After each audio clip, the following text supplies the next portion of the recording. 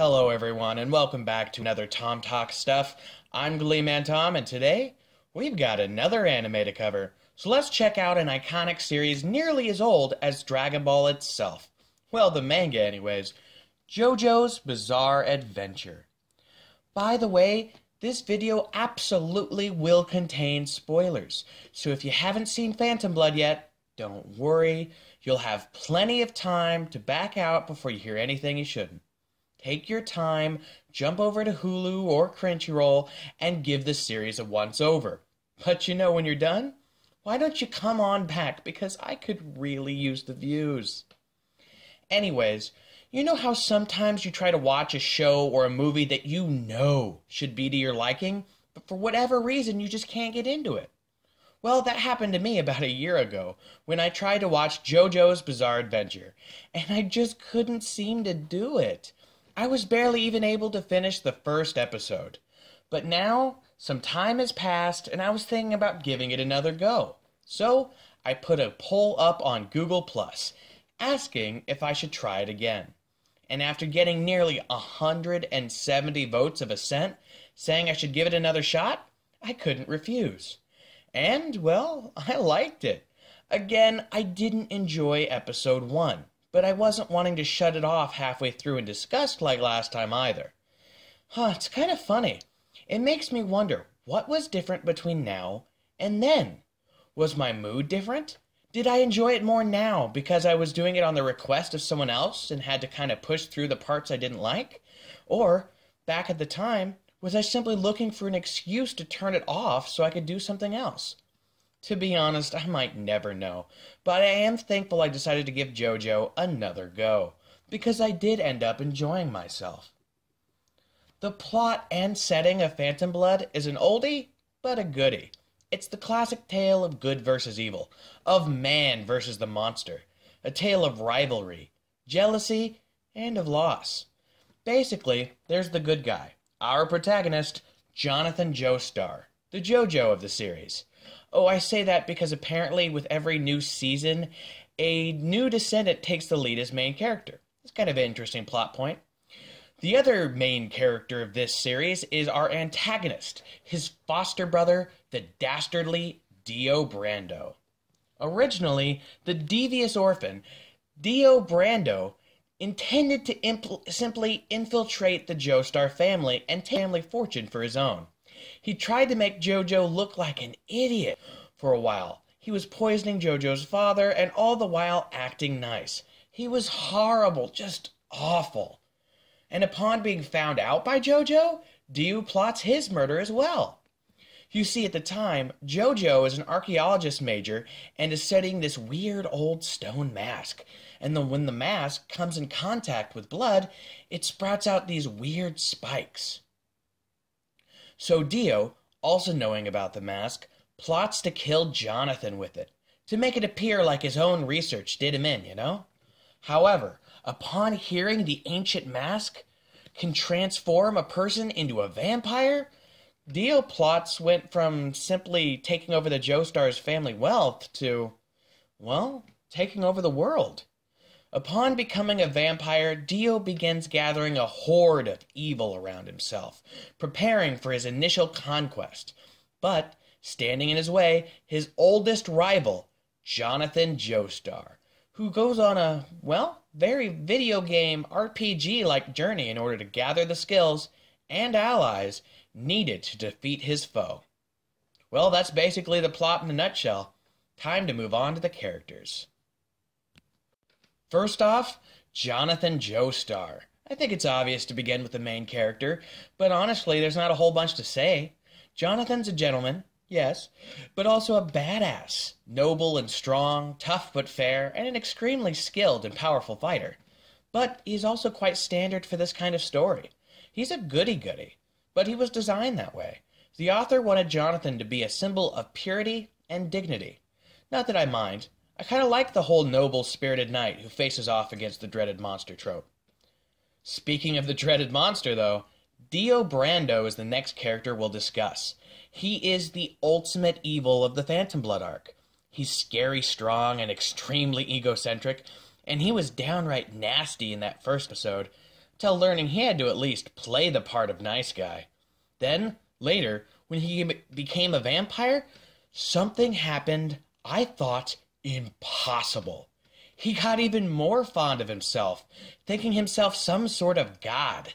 He raised an army to do his beck and call, and even somehow created these mixed beings. At one point, he had a dog with a man's head and a bird with a cat head. It was all very strange. However, I must admit, while he was a truly nasty villain, at least he became more interesting after becoming a monster. In the end, the only thing I really liked about Dio was that he had a weird sort of respect for JoJo. Alright, moving on. The next character is Robert E.O. Speedwagon. Ah, yes. Here comes probably my favorite character of the arc, as well as the first proper classic rock reference, which is something I love about the series. I mean, come on. REO Speedwagon? What I loved so much about Speedwagon's character is, well, he was us, the viewer. At least that's my opinion. I mean, yeah, he did have a few helpful moments in the beginning, when he was this scarred street tough with a hat made out of blades. And yes, he was the one who smashed the mask. Good for him, by the way. But the poor guy didn't really have much to contribute. While all the other main characters in the series were starting to show off superhuman powers, Speedwagon could only support and cheer, yell his head off for his friends, assist in aiding the injured, and boo his enemies. But in this arc, at least, he didn't have a whole lot to do. But that's fine. I just like him, and the guy at least kept himself from becoming a burden. Oh, and I hear we'll be able to see him again in the next arc, which makes me really happy. So, moving on. Ah, Zeppeli. Will A. Zeppeli, or also known as Baron Zeppeli. Honestly, I don't want to talk about him much. It's still too fresh, you know? Oh, Zeppeli was a fun, quirky character. His role in the series was as JoJo's teacher in the mystical forest of Hammon. He was a genuinely amusing as well as really impressive character. This guy was a true hero. He has been spending years looking for and preparing to destroy the stone mask. The mask discovered originally by his father's archaeology team. The same mask that took his father and turned him into a monster, killing everyone in that past but Zeppeli. And the same mask that turned Dio into the monster he is today. Upon learning of the strange power known as Hammon, Zeppeli travels to India to a temple in order to learn from Master Tom Petty. Get it? Tom Petty? Anyways, he is known for years that his pursuit of the stone mask was result in his death. And when the time came, the man barely hesitated. He charged ahead to JoJo's aid, and when it was all done, he gave JoJo his life. Literally.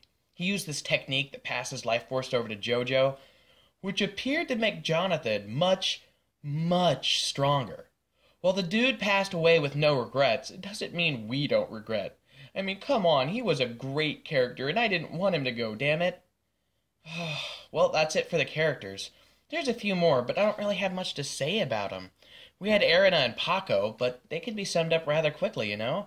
Erina's JoJo's lady love, and Paco's, well, a boy caught up in JoJo and Dio's mess. They're scared, but they press on. See? Done. Not much to say. Alright. Next up, the animation and sound for the series. The animation for the series is the only thing so far I could really call bizarre. The story has really been kind of shonen standard up to now. Now, let me be clear, the animation done by Studio David in the show was really good. No one's doubting that.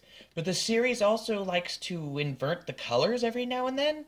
So suddenly characters that should have blue hair have red hair or green hair. The whole color scheme gets twisted, and honestly, I'm not quite sure how I feel about it yet.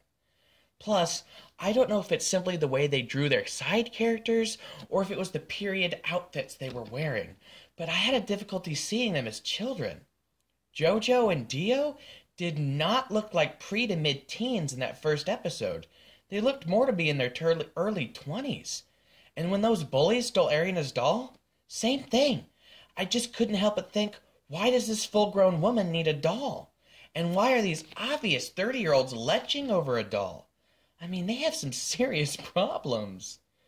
Okay, I might have just rambled on a minute for there, but, on to the opening and ending pieces. I know I brought up video game RPG stuff through this review so far, and the main reason for that is the opening piece of the show. Personally, I'm not a fan of CGI in anime, and when I watch the opening song, that's all I can see. It honestly looks like the title screen of an old PlayStation game.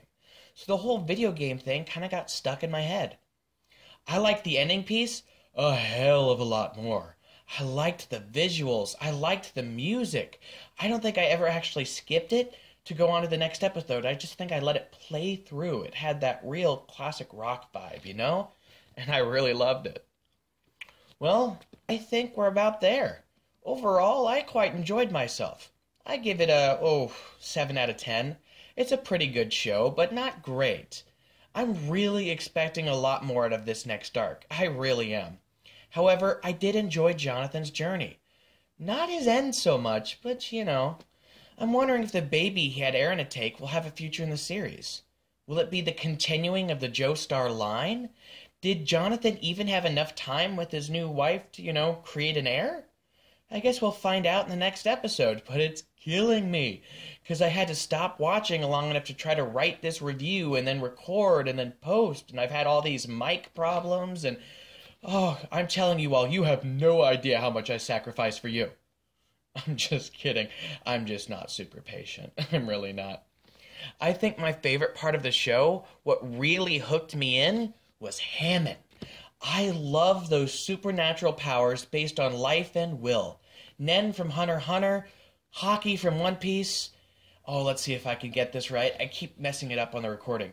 Fear from Nurarihyon. Oh my god, I did it in a single take. But as much as I liked Hammond, I also felt gypped by how rushed the explanation and training was. Honestly, I barely understand what Hammond is. Maybe it's because training arcs are some of my all-time favorites when it comes to anime and manga. I just felt like it wasn't done well enough. I can give you an explanation of Nen. I can tell you how Haki works, or how a yokai would harness their fear. But Hammond? Apparently it's in your blood and comes out with proper breathing. That's it. That's all I know. Yellow overdrive, scarlet overdrive, turquoise overdrive, metal overdrive? What do any of these even mean? How does one activate the yellow sun overdrive instead of the scarlet? Do they just make it up as they go along? I'm kind of wondering if you have to read the manga to get a better hang of it. Or if I'll get a better explanation in the next arc. I hope so. But even with all those complaints in mind, I still enjoyed it. Hammond's cool, whether I properly understood it or not. Well, if you made it to the end of this video, thanks a bunch. You get a gold star. You can find it either in the like button, which is that little thumbs up icon below the video, or in the subscribe button. Fun fact, click both and you get a platinum star. Hurry now while supplies last. Well, I'm Gleeman Thom, and you can also find me on Google+, Pinterest, and Tumblr. Take care. Peace. I'm out.